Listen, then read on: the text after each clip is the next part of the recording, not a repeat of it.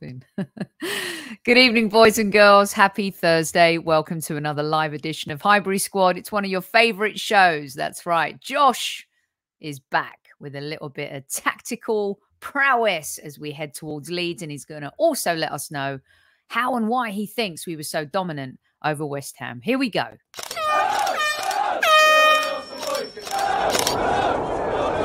Mind the gap between the train and the platform.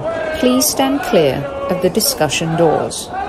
The next stop is Highbury Squad.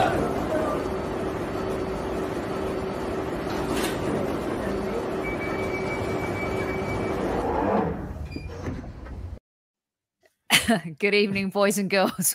Sorry. I let them in on a little bit of it. Kev was at the game last night and he interviewed Xhaka. I was just wondering what he really wanted to say to him, and Josh made me laugh. So welcome everyone to another live edition of the Highbury Squad. Josh, welcome back to the show, mate. How are you? Yeah, I'm very well, thank you. And yeah, I can only apologise to everybody who is listening to this that we have started with a fit of the giggles, but it's purely speculation on when Kev, at what point in this interview did he say to Granit Xhaka, I'd like you to leave the club. You'll love this, I tell you. Good evening, squaddies. I always lose my manners when Kev's not here. At ease, everyone. Thanks for joining us. And by the way, thanks to all 12,000 plus of you who tuned into the post-game show last night. We're so grateful for that. And to all of our new subscribers. If you haven't met Josh yet, you'll love him. And for the squaddies who are in chat, the usual suspects, welcome back as well. Right, Josh, let's get stuck into this right away, shall we? I am going to play you because I've been curious what you thought about the game last night and why you and what your thoughts are on why we were so dominant over West Ham. Super Kev was covering the game. He was on the sidelines. He interviewed Xhaka. He also spoke to Fabianski, which was a very honest discussion about. I think we shook West Ham last night. So I'm going to play Kev's feedback for everyone. They've been dying to know what he thinks. It's about 5 or 6 minutes. Listen to this, and then Josh will give us his thoughts as well. And then towards the end of the show, we're also going to play a clip from Kev asking you guys a very pertinent question. So here we go, squaddies. Let's roll. Squaddies, Sophie, at ease.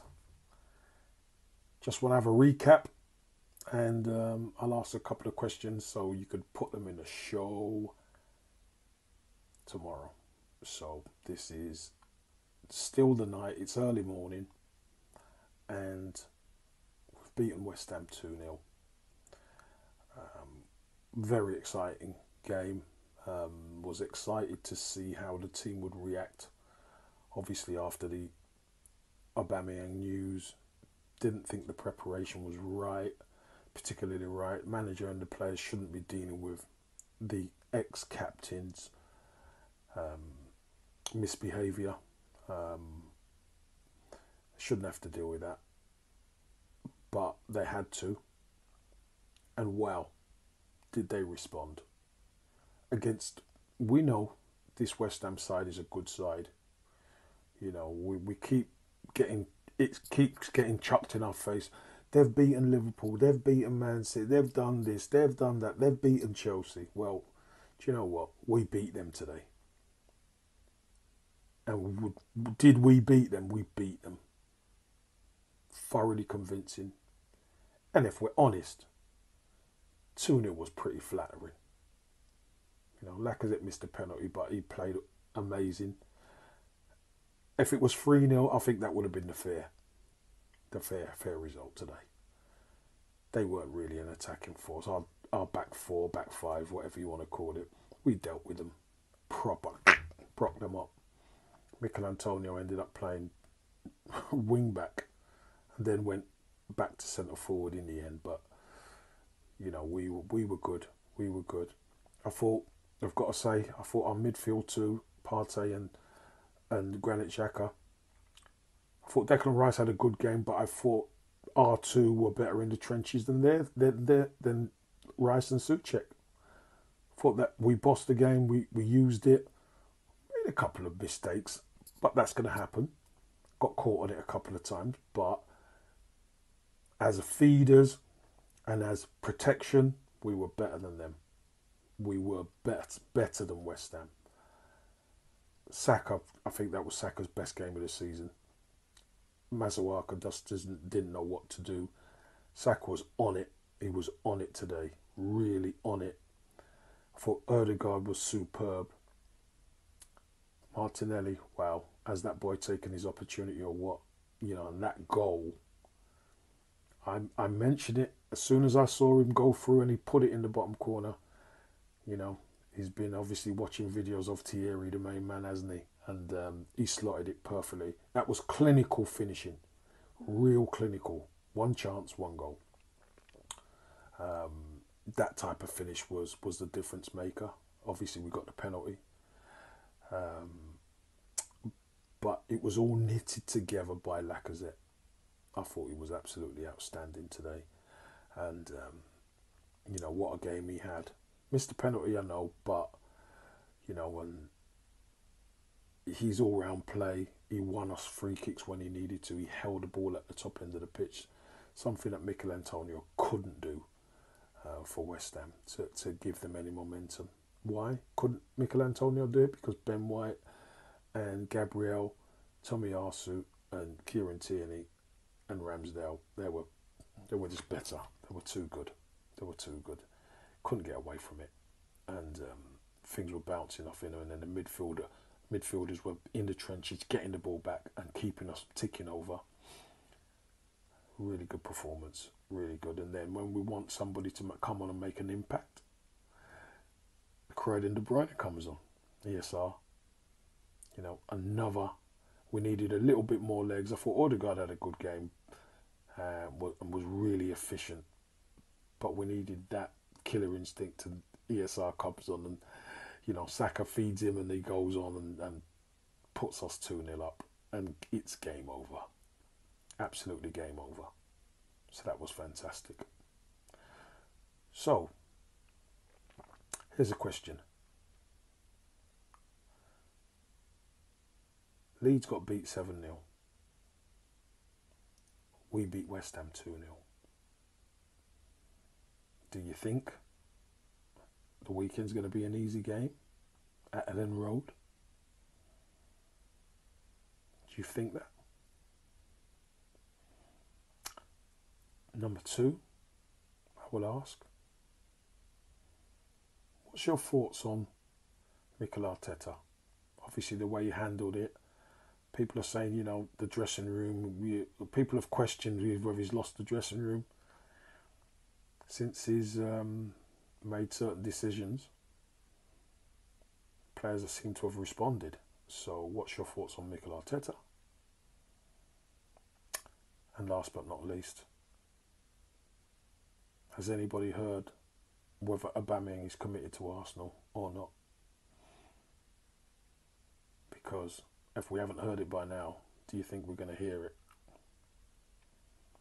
So that's it. All done in under 6 minutes. Squaddies, at ease.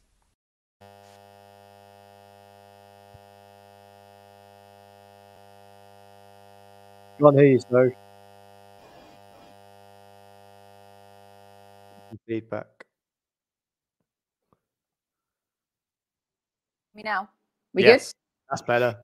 Okay, so two things that freaked everyone out. Number one, Kev whispering. Number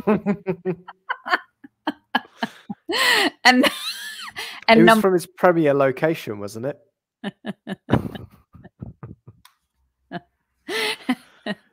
Oh my god. Okay, so here's the scoop why, okay? He traveled from up north to down south for the game. He was working all day, was on the sidelines, did all the interviews after, did the game, everything. I got to tell you, won't mind me telling you this, when he was leaving the Emirates, his cab couldn't find him at all. So I was on the phone with him trying to help him find the Starbucks outside the Emirates. I'm like, and people on the streets are like, Super Kev. And he's like, where's the Starbucks? Park. So he was freezing cold. It's 1 o'clock in the morning. He's so over it. And then he gets to his hotel and he's recording this. And I think usually he'd be like all in, but he didn't want to wake up anyone, you know, in the hotel because, you know, Kev's voice carries Josh. So he would have woken everybody up. But yeah, he had it on. He certainly had it on whisper settings, Craig. There's no doubt about that.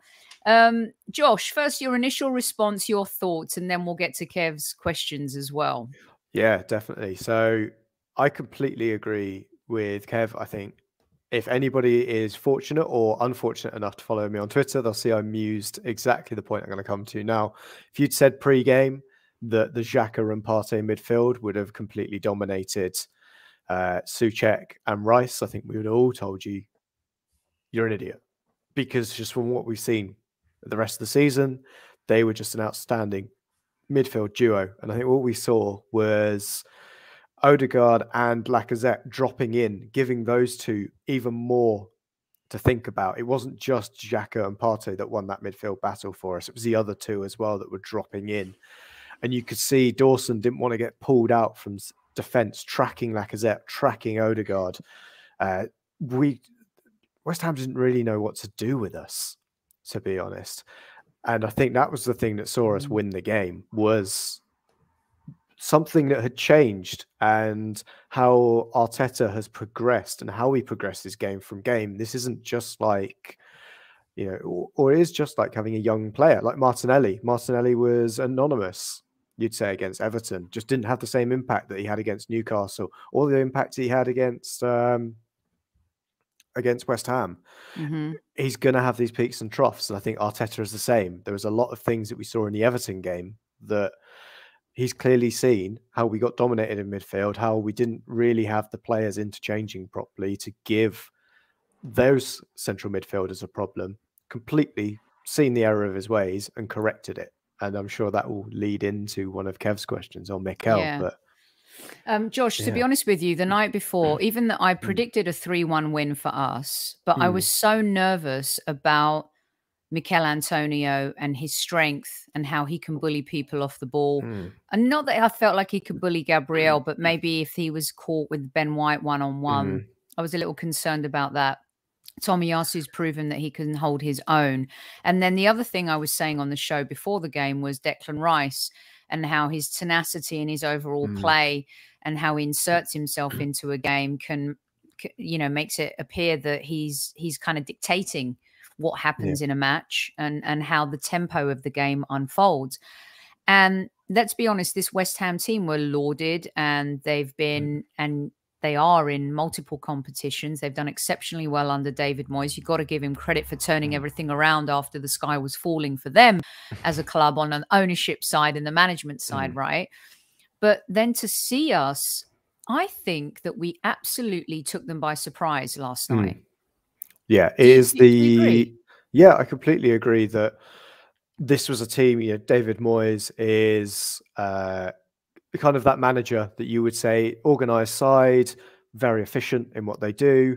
And I agree with Newman in terms of what he's saying about Mikel Antonio. One goal in 12, but it's not just about his goals. It's about what he brings. It's that presence, isn't it, that you're talking about. It's the strength, holding people off. And I think you could see there was moments where Ben White, you've seen the photo, I'm sure, that he put on his Instagram of him kind of dominating Antonio. But it's also a case of when he was dribbling, Ben White knows how to deal with a dribbler. He can see them down the line, or he'll just wait for them to make that mistake and then clinically just take them off the ball. Didn't even get into that battle. Ramsdale showed Antonio, okay, you're going to get close to me. I'm going to give a bit back as well in a corner, or with the tackle that we saw on him. And we kind of managed to nullify him really well. I think the same goes for Jared Bowen, as a player that I really like from his days in the Championship. Me too. I was worried about him as well. Yeah, he's got a cracking left foot, but again, completely nullified coming into Gabriel. Gabriel's like, I have this all day. Very happy with it. Tierney coming back, I thought was very good. And I think, you know, it's that main man, you know, the man that Super Kev told that he didn't want to be at the club anymore, to his face, in Granit Xhaka. And I would say he had a fantastic performance. Yeah, there's a mistake that I think everybody will talk about because he made one little mistake, but it meant absolute jot at the end of the day because the rest of the team helped him out and he got that. And he was the last man to leave the field as well last night, saying thanks to everybody in the crowd.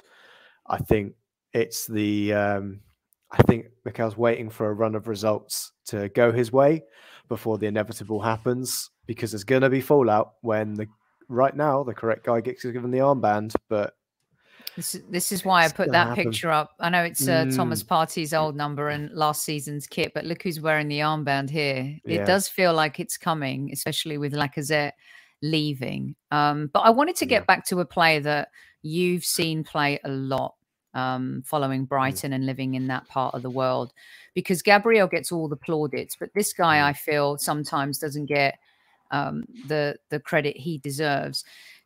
I felt one-on-one last night was one of his best games, Josh. I don't know if I'm talking out of my butthole, but I really do feel like he doesn't get enough credit for that, because everyone wants to talk about how he's not good in the air, or he's not good at this, he's not good at that. But a partnership works because both players complement each other. Can you just tell me a little bit about Ben White? Yeah, I completely agree. We are generally a fan base that is the glass is half empty and full of piss. That's generally our mentality as a fan base. There's got to be something wrong about the player. That's what I really liked about Tomiyasu coming out this week. And when he was asked, why does Ben White not pass tell everyone in case they missed it. Yeah. Tomiyasu's asked, why does Ben White not pass to you at right back? And he says because he's too good. If he passes to me, it means he's in trouble, or he's going to put me under pressure, because you never pay it to your fullback, was basically what he was saying. Is the position he takes up, Tomiyasu, means Ben White should not be passing it to him, because he's a good player. He's a great player. He's got that passing range that he doesn't need to kind of cop out and just slide a sideways pass. It is amazing that as Arsenal fans who have bemoaned midfielders with sideways passes are demanding sideways passes from certain players. But yeah, I just love that from Tomiyasu, just coming out and just in a roundabout way saying, using a negative as a positive and just saying it's because he's so good he doesn't pass to me. And I think that's what we saw from Ben White, is that that's what he can give us. We've seen it across a couple of weeks. He's also great on the front foot as well. We've seen him try things, get through that, carrying the ball. I think it's what we saw last night as well. You can see how high Xhaka and Partey were playing, because they knew about the two guys behind. They don't need to go and collect the balls off that guy that they used to have to do. If Holding or Chambers was there, they'd need to drop back, pick the ball up from him. Lacazette's dropping deep, but he's dropping deep for a reason, not to pick the balls up from the centre-back. He's now just picking them up from the midfield. And everything's moved slightly higher up the pitch. And as you say, in terms of balance, Pepe and Ramos, and we talk about the big lauded centre-backs in world football, that kind of partnership is the one that I think is the one we can think of most recently. They were two very different players, but they matched each other perfectly. They were both had a little bit of, I say a little, a big heap of kind of edge to them, but they were very different in their defensive styles. I could talk about Barcelona as well. Piqué and, Puyol. You can go Puyol, or you can go Piqué and Mascherano. There's you're going high. You're going high. Going high into that, but they're the easiest ones we can kind of think of a good defensive partnership that's been together for a number of years. Vidic, Ferdinand were great. Vidic, right? Ferdinand, Campbell and Torre. You could even say in Leicester's season, Wes Morgan, and I mean, I know I don't want to go too high. In Huth, right. They were decent together. It's all about building partnerships with centre backs. It's very rare you get a great single centre back on there. You get like Van Dijk can come in and change things, but look how better Liverpool are when they found a partner for him. Exactly. Van Dijk's a good overall centre back, but he doesn't command that entire defence himself. They're a team and they're a unit. It's always spoken about, with Kev's former colleagues, Lee Dixon's always talking about it, how they're a defensive unit. And that's the thing. We can see that there's balance across that back line. Ben White isn't necessarily the number one player in the air for Arsenal in terms of defending, but Gabriel's close. Tomiyasu's next to him as well. Balance across that back. And if they've also got that intelligence as well. And I think there's been some couple of comments, and that's the big thing. We are an intelligent group of football players. If Ben White's getting caught in the air, he's talking to Gabriel. Gabriel's, they're handing the man over. Or if not, Tomiyasu, can you come in? Help me out.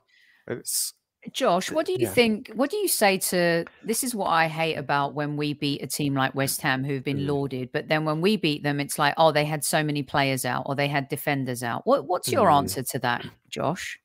I mean, they've had a few players out. I know we're talking about their two centre backs, but that wasn't the two centre backs wasn't the reason we beat them 2-0. Craig Dawson was probably their best player. When you look at it, the number potentially of man of the match, to be honest, absolutely. On a losing team. Yeah, if it finished 0-0, he's getting the plaudits. He's getting man of the match. It's a completely different game. That regard, I thought he was absolutely superb. Apart from when he decided to clatter into half our players, but that was the big thing for this West Ham team is still winning games. Antonio stopped scoring, and maybe that's why they're not converting a lot of their draws to wins. But they've still got good players in there. Still got good goal scorers. It's a bit like, is James Ward-Prowse now shit because he lost to us and he got one free kick and he missed. I mean, he scored a free kick last night. Is he now their best player again?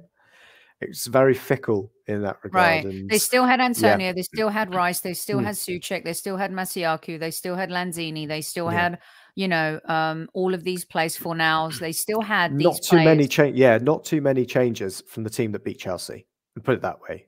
And we're still lauding that Chelsea side as pretty decent. I know they've got injuries right now in a big COVID incident, but we'd still go into a game against Chelsea right now and think ourselves as a lesser team. So I think that's, West Ham, good team, a fixture we could easily have lost on paper. A couple of weeks ago, people would have thought, West Ham, dangerous side. We've beaten them. And we've just got to take the positives from it, because I think there's so many positives from that game. Talked about it. Martinelli, superb performance again. Odegaard, superb. Saka, superb. Lacazette, superb. I think you can't really go through and fault any player from last night, because we haven't seen consistency from them like that. Maybe over 80 minutes, we were dominant. Completely agree. So let's get to Kev's 3 questions. Leeds, they're not the team they were last season. They've definitely had injuries. They've missed a lot of players. If we're talking about a team that has really missed players, Leeds United are definitely one of those. It seems like for a lot of Leeds fans, the Marcelo Bielsa love story is coming to a little bit of a finality. Results are everything, Josh. I don't think we've lost to Leeds since 2003. I will double check that. It's been a long time since we've lost to them in the league. Of course, they were out of the Premier League for many, many years, which has probably helped our stats on that one. Ben White knows Leeds very well, knows Ellen Road very well, knows Marcelo Bielsa very well. They did get slapped by City 7-0, but they're also the type of team that can turn it on at any time. And I think if this was 2 seasons ago, I would say I feel very vulnerable to their counter-attacking. But this Leeds this season, how terrible would it be if we have such a phenomenal result that we did against West Ham? Our away form is poor. We are second best at home in the league this season. We've got to match that with our away form in order for us to finish in that top 4. What's your take on Kev's question about Leeds and maybe some people perceiving this as too much of an easy game? Oh, well, I'm not saying it's a completely easy game, but after a 7-0, they're going to try and tighten up at least in that regard, be a bit more defensive. Even if it's a Bielsa side, they're going to try and do a bit of damage limitation against us. For me, it's a game where if we keep our heads, we're cool, calm and collected about it, this should turn into what would be dubbed a routine victory. I think I'm not expecting a similar scoreline to City, but I don't think they are, certainly, as you say, the team that we should be worried about from the team that came up, or even the team from last season with everybody fit and available. Completely different game for us, but I think we're coming in at the right time to be playing Leeds. And I think there's definitely an option for us there to be getting a good, maybe statement win, certainly improve our goal difference, we'll put it that way. And I'm certain that we would take many Leeds players in the Arsenal squad. But right now, as a Leeds team generally, we're the better team on paper. As you say, Ben White knows Ellen Road very well. So I'm sure he's giving them some of the secrets of how to deal with a hostile evening Yorkshire crowd. Yeah, they're not known to be super friendly. No. Last time I was at Ellen Road was, was it 99? Do you remember when we were looking to win the title and they beat us 1-0? That was the worst night ever. It was awful. But anyway, I digress there.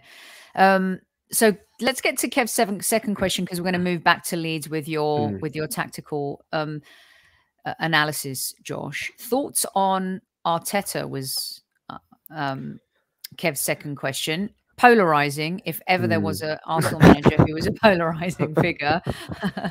I've been very critical of him, but I'm not of the brigade that is going to talk smack about him just because. I give him credit when it's due and I criticize him when it's due. And last night he got a 9 from me. I thought he managed that game brilliantly. And at one point, I text Kev and I said, "Why is he subbing Odegaard? Why is he doing that?" Oh, Emil Smith Rowe scored. Okay. Another spoonful of humble pie from the fridge, that one. Yeah. Don't worry, I was the same. Part of I was looking at it from a fancy football point of view. I was looking at the Southampton striker Brozier on my other thing saying, "Don't bring Smith Rowe on, don't bring Smith Rowe on." I can get 12 points off my bench if Brozier comes on. And then Smith Rowe comes in, gets that goal, and I'm going, "Oh, I feel a bit better now about the whole situation." But yeah, with Mikel, I say he's very similar to kind of Martinelli in terms of he's a raw manager. Just like Martinelli's a raw young player. He's going to have peaks and troughs in the decisions he makes.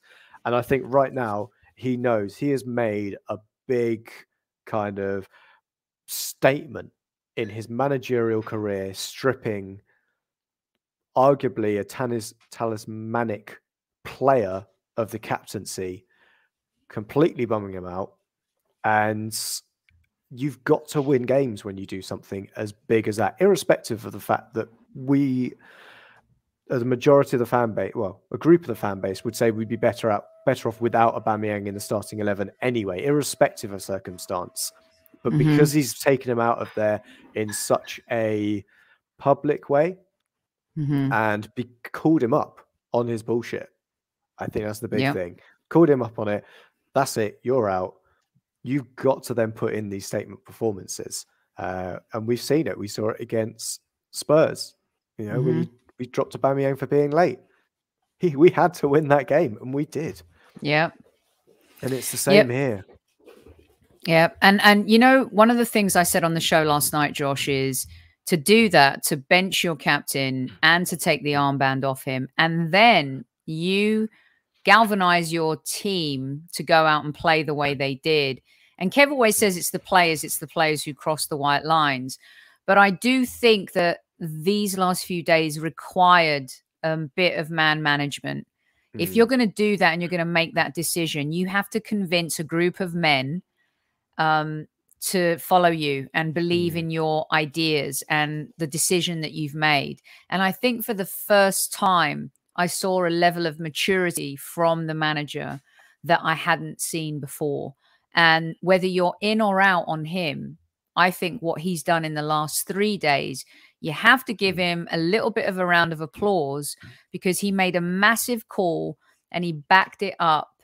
Because that team, and we've seen Arsenal players fold like cheap lawn chairs on Brighton Pier, Mr. Josh, in the past. He had them behind him. And he had that team listening, and they played for not only the badge themselves and for him against West Ham last night.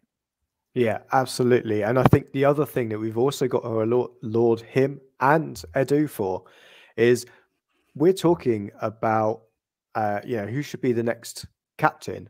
Mm-hmm. And for me, there's no outstanding candidate. But that's not because we're talking about best of a bad bunch. That's because we've got a group of players now who've been brought in, under Edu and Arteta's stewardship, where we can go, he should be captain or he should be captain. And we've got a good discussion on why certain players should be captain. Granit Xhaka, he's in there. I know he was the captain before. Obviously, there's a lot you can see from him. We're talking about Kieran Tierney as being an option. I think Martin Odegaard, he's one that I'd throw into the ring as captain of Norway already. And if you've seen what the Norwegian national team stands for, there's a lot of cross values to what the Arsenal as a kind of club that is bigger than a football entity, how they feel about progressive movements. I think that's something to look at as well. There's a lot of players that have come in that we could all see, they could be captain. And I think they're all positive reasons for why they should be captain. It's not like we're looking at a team full of Gallas's and end of line Henri, Fabregas's and whoever else went on strike to get themselves out of the club. Yeah, and I know a lot of people are saying bringing on Eddie to spite Pepe. Pepe's had a lot of opportunities at this club, you guys. And he did bring him on 2 games ago. So I'm sure people weren't moaning about that when he did bring Pepe on. But when he's making these kinds of decisions and he's trying to build a new DNA and culture, and clearly I think you're seeing the turn of the end of the Wenger era and the end of the Emery era. And you have to say to yourself, for him, is that level of maturity, why Elneny's still there, why Xhaka's still there, Josh, and the fact that maybe they do have behind closed doors, no matter what we think or the mistakes they make, they have a different type of attitude compared to some of the other players who are throwing their toys out of the pram. Yeah, it's that kind of players with weak mentalities have left. It's Mustafi's gone, Ozil's gone, Socrates, sorry, Soph. Socrates Papastathopoulos. He left, and I think you can kind of see it with Pepe, the man we're talking at the moment. Just Wenger would have loved him. Mercurial winger who blows hot and cold. Wenger all over. Gets picked every week. Exactly. This is the man that played Alex Iwobi for 38 games in the season. Of course, he would have loved Pepe. I think that's the big thing is there's a lot of mentality. See, even Vinny agrees with you. Yeah, totally. Yeah, I think it's all about having that mentality, and we're getting players into the club who've got the right mentality while shifting out those who don't. Totally. All right, let's get to his last question. And that was, has anybody seen Oba's commitment? I thought that was very well, interestingly worded from Supercare, by the way. I actually said on the show, when his brother came out and made a statement, all they did was complain about how publicly it was handled. But have you seen an apology or Aubameyang saying, I'm sorry, I want to play for this club. I love this club. I'm going to earn my spot back and I'm going to prove to my teammates and the manager that I'm the dude. Yeah, I mean, it depends on what he was getting tattooed on his arm, right? It could have been Arteta forever. Who knows? I doubt it was. Yeah. Moaning about the fact that you've been publicly called out for the 3rd time. This isn't a one-off incident. He has been, well, he was called out with the Spurs incident. That's the main one we've heard come to light. There's been other ones as well for indiscipline, ill discipline as well, especially when we've got a player like Maitland-Niles, who's also has got a track record of not necessarily being the most punctual to training. And he's not been in the team recently. Now, he has not necessarily been public with him, but he's got to make an example of a player, and especially if it's your captain. Because, hey, if I was Maitland-Niles and I was turning up 10 minutes late, but my captain was bowling in 15 minutes late, and the boss is having a go at me, well, you know the first thing that I'm doing, defending myself, saying, well, he turned up 5 minutes after me. Why am I getting the bollocking? Why have I been dropped off of good performances? So I think it's all about making that statement. And, yeah, I've not seen anything from Aubameyang. Because, you know, when Aubameyang's on the back foot, like when we lose games, where was he after that in post-match interviews. Only when he scored, and only when he got a hat trick was he in front of the cameras as Arsenal captain. And let's be honest, you know, had we lost that game last night, could you imagine the vitriol that would have come at Arteta and the squad, Josh? I'm so happy for him and for the team that they did win that game last night, and they didn't have to deal with the you know, the fallout of that, which is why winning away to Leeds, we've got to back that up. And I want to switch gears and start getting your take on the team and, you know, what we could face with all of their injuries as well. You've stuck with the same team, I believe. Here, Josh. I have. That is the same lineup as we've seen. Start the last 2 games now. And I think much like, David Moyes, a former manager of Arteta, likes to stick with the winning side. We've seen it with Arteta as well. Likes to stick with the winning side. I wouldn't want to chop and change too much. I think Odegaard didn't do enough to get dropped. Smith Rowe has done excellently, but from the start of the game, I'm going to keep it the same way and continue to mix them up. We know that we're playing a team that, as you say, has been absolutely devastated by injuries. There's reports they've only got 11 players, first team players fit, and that's including 2 goalkeepers. So that's obviously an opportunity for us that towards the end of the game, just like we saw with Smith Rowe's goal, bring him in late, give him that chance. He'll probably pick up a brace. If you bring him in, give him half an hour with some tired legs, because we know Leeds aren't going to rotate too much. One, because they can't. And secondly, do you want to be putting in young kids against a team that's on fire? You probably don't. You'd rather keep your experienced players out there and save those players a little bit. But also, to say what Kev was saying, don't want to be complacent either. Don't want to necessarily be chopping and changing too much. If I was going to make a change, it would be maybe one player in. That's it. Are you worried about Martinelli's, you know, he cramped a little. Would you, Lone Star, that's funny. Would you rest Martinelli in this one and maybe put him on the bench and bring ESR in on the left? Or, I mean, I know I see your team, but I'm asking you the question, just, is this the game? If you were going to rest him, would it be this game? Would it be Norwich? Like, what do you think? I think we're okay in terms of resting. I don't think we need to rest Martinelli right now. It might be one that towards the end of the game, we bring him off a little bit earlier, try and get the game won early. I think if we finish our chances basically against West Ham, we've probably got that game sewn up before Martinelli even goes down and cramp. Ideally. And I think that's the opportunity we've got to go with. As Terence has said, you've got to stick with the same formula, for me anyway, but try and get that result over the line quicker, because we didn't really feel fully comfortable. At least, you know, the players look comfortable on the pitch, but I think as fans, we didn't necessarily feel comfortable until we got that second goal. And I think that's the thing that I'd love to see. Yeah, I almost cried when Laka missed the penalty. I was like, oh gosh, it's going to be the 10-man syndrome. Somehow they find a way and we just get a point from this game, and it's going to be a nightmare. But as soon as we got the second, I think you could feel everybody just go, cool, sigh of relief. Stick a pin in me and... Yeah, that was it. That was exactly what we need. And I don't want that moment again. And we've got, you know, hit Leeds hard, get it done early. It's a bit like we've seen sides do it to us. Like Liverpool beat us in 25 minutes. They'd score 4 goals. And then you're like, great, now just rotate the players off that we need to save. And everybody who thinks Pepe's a good player, well, Pepe might get some time to show that. Also, Josh, we beat Tottenham in 35 minutes. We did the same thing to Leicester away from home. I think I would love to see an away. Is it possible? Can you talk me through it a little bit? The way we performed away to Leicester in the first half, is that something you'd like to see against Leeds, or are they too dangerous on the counter despite the fact that they've got these injuries? I don't think they're more dangerous than Leicester. We'll put it that way. I think the Leicester side that we came up against was very dangerous. I'm thinking someone like Lookman was on the counter. He was a player that was very dangerous against us.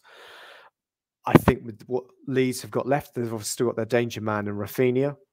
He's a player to keep an eye on. But you know what? Where he's tended to play, it's up against Kieran Tierney. And we got to back our man to be pushing him back. Because with him bombing on forward, we know Leeds are going to be playing an interesting formation. It might be Bielsa's kind of, I've got to get my numbers right now, 3-3-1-3. Or it could be something completely different. But yeah, I'd like to see like a big old smash and grab, get it in early, get it done, couple of goals up, and then bring in these players. And I'd rather we rest players after we've got the kind, we've used them to what we need them to do, and then bring in these other players, because we've still got squad players that, Sambi. I'd love Sambi to start this game, but I don't think it's necessarily right at this moment. We saw Xhaka play tremendously well. We saw Thomas Partey play well.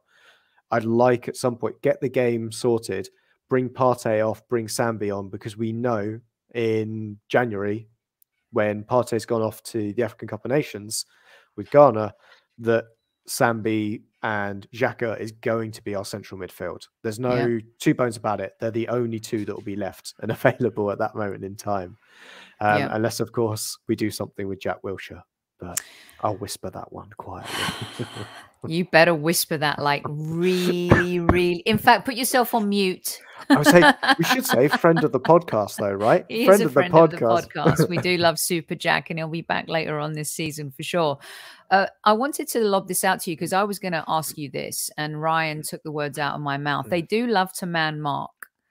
Is this something that worries you, Josh, or would it have worried you with maybe not so much with this particular Arsenal team? No, it doesn't worry me with this particular team because we've got players that know how to beat a man as well. Because, I know what Ryan's saying in terms of Leeds love to man mark whilst on the pitch. It's not just a set play thing they do. They will individually, each man has got their man, and they'll kind of flex with everybody else's formation. If we get our quick passing sorted, you could see what City did to them. Get your quick passing sorted, drag all those players out because they're naturally going to follow their man. And that will create the space for us. You could see Martinelli took 2 or 3 players with him for his goal just because of the speed of the movement, and you've got to have the good pass.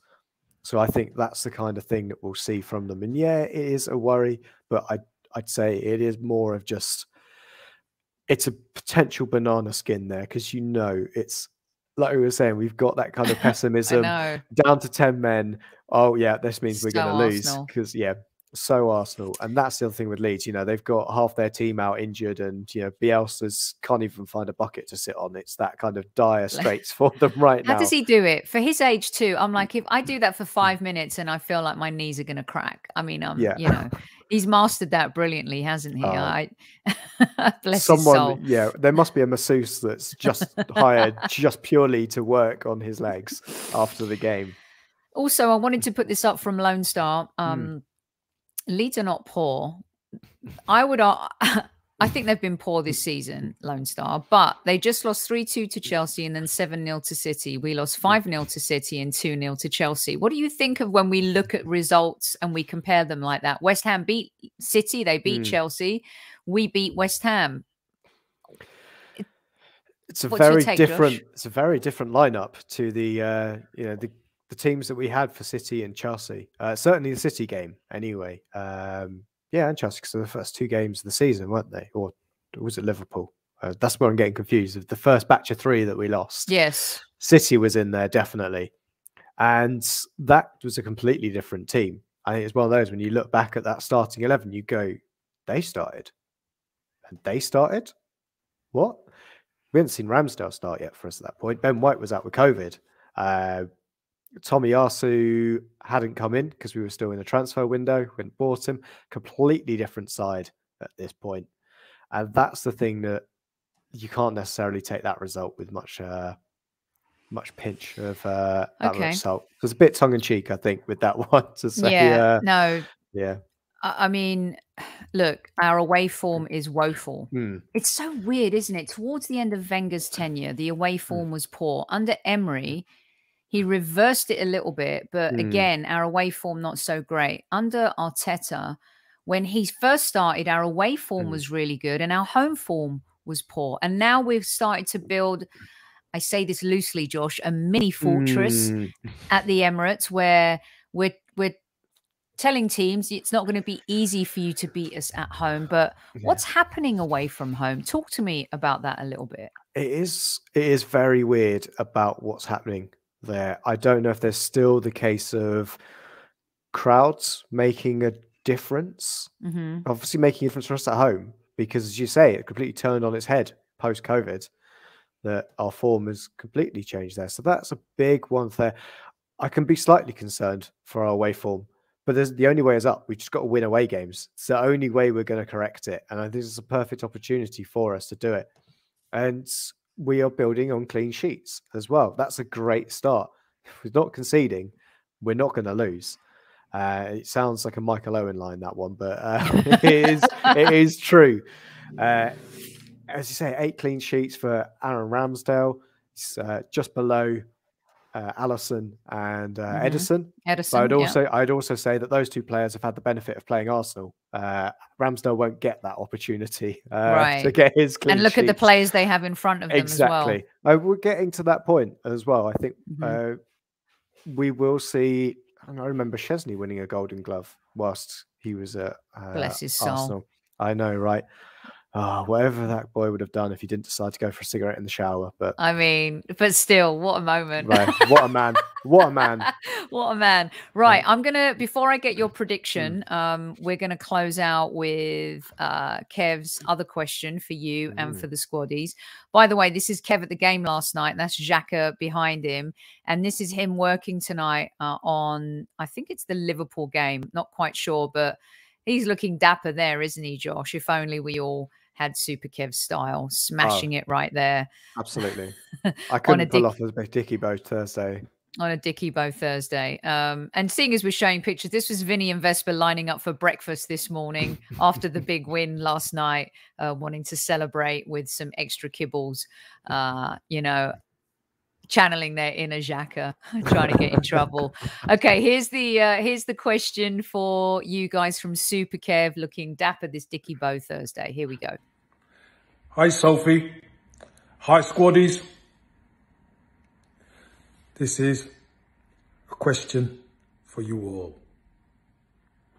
What positions are priority for us now? 1, 2, and 3 positions. What are they the priority for us? Interesting to hear your thoughts. Take care, squaddies. I'm out. So this was inspired by a conversation we were having yesterday when Kev was leaving the game. We were having a bit of a chat because Kev was like, Soph, it's interesting because if you look at the squad, if the evolution of it, are we like 3 or 4 players away from really, trying to be competitive in the Premier League again and maybe nailing a top 4 spot? Josh, what's your take on the 3? Oh, well, I'm going to say 2 are the same position because I think it's depth required, and that's striker.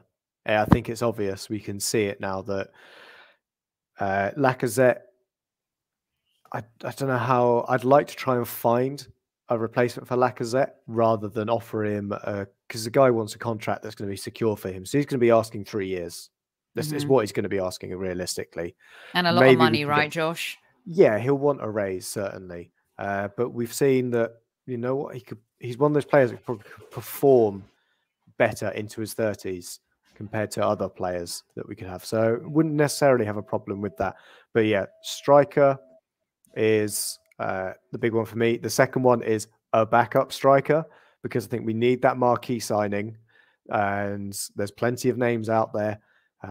There's a chance we could go big on another Norwegian in the side. I wonder if that's a possibility. Go big on that one. You naughty boy going there. Yeah, I mean, we've just got to get Odegaard to do something for us. And if that's just whisper in his ear, yeah, we've got to get somebody in, and then another one in behind as well. And then the other player position, I think we need to bring in is central midfield. We started bringing in more central midfielders, but I think it's going to be the thing like Elneny moving out. The same with, I know it's still that Almanara Granit Xhaka. I mean, if Kev was here, he'd be telling me I'd be selling Thomas Partey as well. And the jury, I think, might still be out on that one. But central midfield is definitely an area we need to look at. In terms of the defence and the back four, I don't think we need to make any changes there at all. In terms of a backup right back, we've got Callum Chambers. Callum Chambers is, for me, he fits that same model as Tomiyasu. Oh, he doesn't. Josh. He does. Callum Chambers, that kind of right back position. He couldn't lace Tomiyasu's left boot. I mean, it's harsh. I'm sorry. If we're moving on as a squad and we're moving on as a team, I said to Kev last night, I said, God forbid anything happens to Tomiyasu. He's so durable. He's so reliable. He's been so consistent. I'm beyond impressed with him. He just does his job, but he also does a little extra that goes completely unnoticed unless you're an Arsenal supporter. I would love it if we had the same situation at right back as we did at left back. I mean, don't you think it's time to like upgrade the Callum Chambers of the world and just completely move away from that? I think what I'd like to see maybe then is just seeing the groundwork of how durable Tomiyasu is. If he can get through a season, then I've got no problem with Callum Chambers there. We've got to talk about our homegrown quota as well. We're very good at chopping out quite a few players that qualify as it. I'm sure we want Eddie Nketiah there going. And as I say, with Chambers, people are saying he's not necessarily a Premier League player. We're not saying playing him in the Premier League. There's other competitions, especially if we get into Europe, that he's got an opportunity to play in. So things like what we're going to do with Rob Holding. It's another one. Cedric. Is Cedric going to be an option for us? Well, he's on the bench. Someone just said Cedric is on the bench more than Chambers. You had everybody at hello, and then you lost a few people with the Chambers. Do you want to make it up to them, or are you going to stick or twist? Oh, and they're like the people that were giving me hate when I said that we'd win 3-0 against Southampton. They can swivel on it. I was wondering when you'd bring that up. Oh, it was in my back pocket. That was in my chamber. That was loaded. It's just you didn't see where it was coming from. But yeah. Oh, my goodness. I would just, for me, Chambers is a player that I would happily keep in and around the squad. And yeah, I'm not going to backtrack on it either. I'm just going to sit in it. I'm happy with Chambers there. But for me, he is he fits the profile of what we want from a right back. Well, he does. He's one of those guys that's reliable, right? But I just feel that this team's moved on from that now. So I would love for us to go in and, you know, look at maybe British talent on the right back side of things. What's your take on Trippier? Are you oops, did I just make your head explode?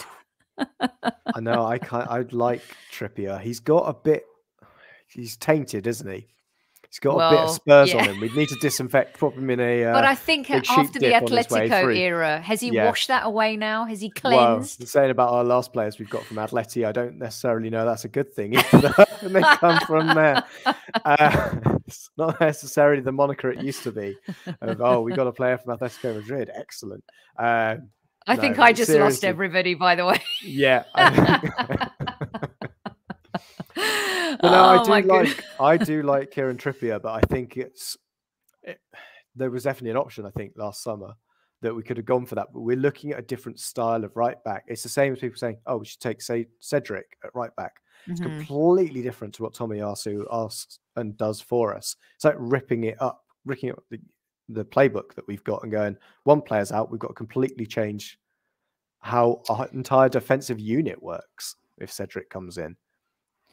What's your take on I'm having a brain fart. Norwich is right back. Max Aarons. Yes. Yeah. Do you think he's good enough? I've never been super sold or impressed, but maybe that's because unfortunately for him, he's a good player in a poor team. Sometimes really good players shine in a poor team, like Grealish did early on with Villa. Is he someone that we should be looking at? I think certainly from like a quota of English players, he's one to have a look at for right back. But again, I'd say the other thing is, it doesn't fit the profile of Tomiyasu. They're completely different right backs. They You are. can see there's at least a similarity in what Tavares and Tierney are for left backs. They've got a similarity to them. I think we need that similar balance at right back as well. Because if we do get, a right back that, or if Tomiyasu gets injured, what is the opportunity there to bring in somebody who again is good in the air? And there's not many right backs that are good in the air, and that's the kind of thing that I think we need to have a look at. And so I'd say this exactly the same. If anyone's going to say, I think I saw a comment on it, Tarek Lamptey. Yeah, he came up a couple of times. He's a right wing back. He's not a right back by any stretch of the imagination. He's not going to be playing in the back four. I think the only way he's defending a corner is if we get Per Mertesacker and he stands on his shoulders. Josh, I think we're an injury away from having a bit of a pickle in defence. Right? It's close. I think that's the benefit of us only really playing one game a week. We don't have to rotate across for Europe. If Rob Holding had to come back into this defence as an option, obviously he's got a great new hairline. I'm sure that will get him through a couple of the first 10 minutes of the game. But they are very different to it, and I think there's definitely some work to be done with players coming through. We've got a lot of good youth players that are out and about in the Championship and lower down in the leagues, who can come through and supplement them. I'm thinking Dan Ballard is at Millwall, top of my head. He's a player that can come in and be an option at centre-back maybe. And that's where we'll start bringing them in, bringing these youth players through. What I can see the job that Per and Edu are doing is just moving players through, giving them the experience. We've also missed I forgot the French elephant not in the room. Yes, over in Marseille.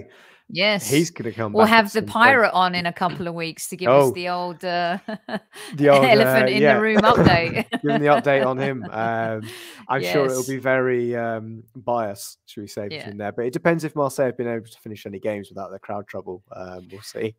But also, I mean, I wouldn't be adverse to, God forbid, Tomiyasu gets injured. And look, guys, it's not, we're trying to, football is weird and weird things happen sometimes. But I am happy that Maitland-Niles is still there because we've seen him do well at right back. We've seen him kind of be that hybrid satellite dish, a little bit like Phil Neville at Manchester United, can play various positions and can, he's a square peg in a round hole that works.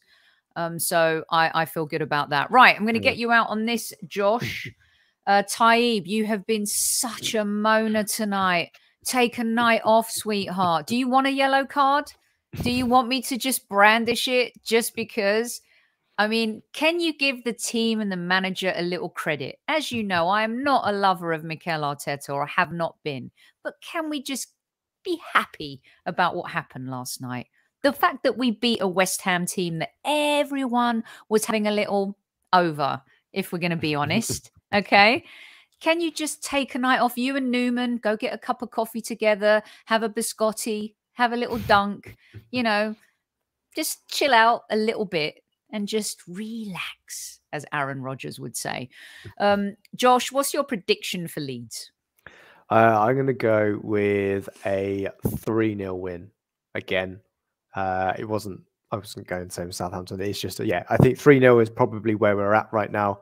They're going to be slightly tighter than City, and I don't think we're as good going forward as City. I could be absolutely shocked and surprised if we hit a similar kind of tennis score that City did. But I think it's 3-0 for us. I think it becomes a routine win overall for us. And I feel very positive coming into the game as well. I can't see Leeds scoring against us with the quality of the back five that we've seen at the moment. Even Xhaka messing up in front of them, or Partey starting West Ham counter-attacks can't stop them from keeping that clean sheet. Yeah. I'll give the prediction. I fancy a win. I'll give my score prediction tomorrow when Super Kev returns for Kevin Says Live. And I'll tell you, Newman and Tybe, you better be better behaved tomorrow night, because Kev won't have it. We'll be handing cards left, right, and center.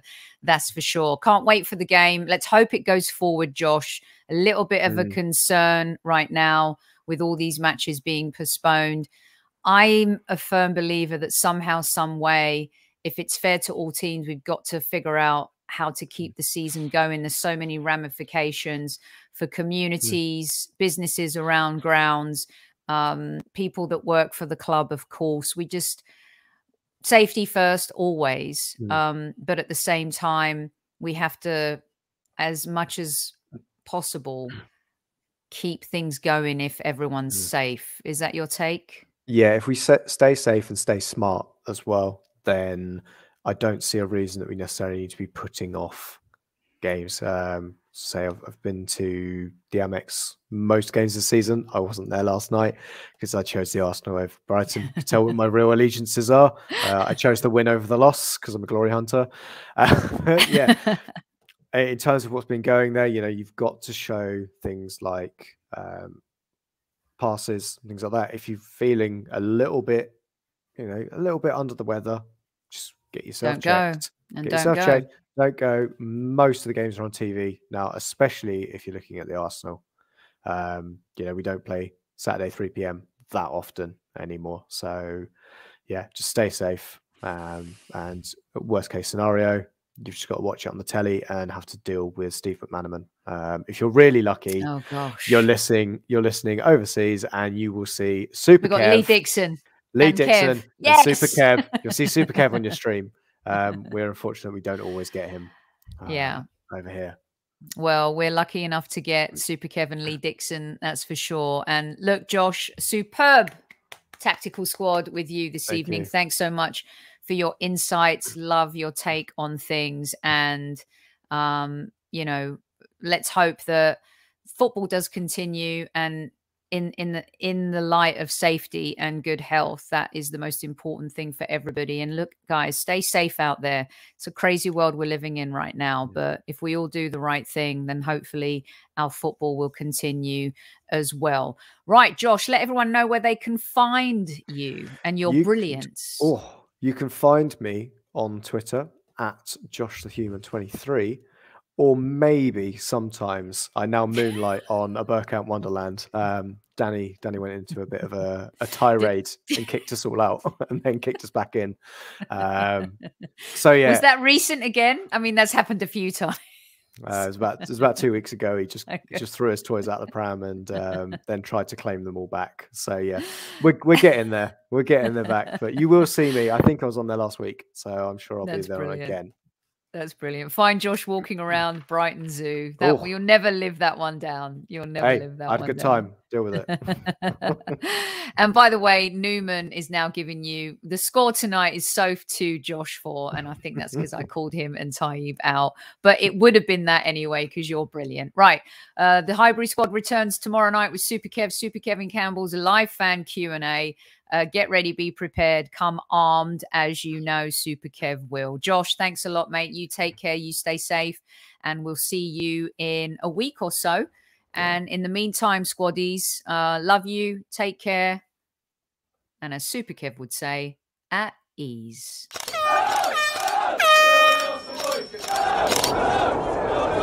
Mind the gap between the train and the platform. Please stand clear of the discussion doors. The next stop is Highbury Squad.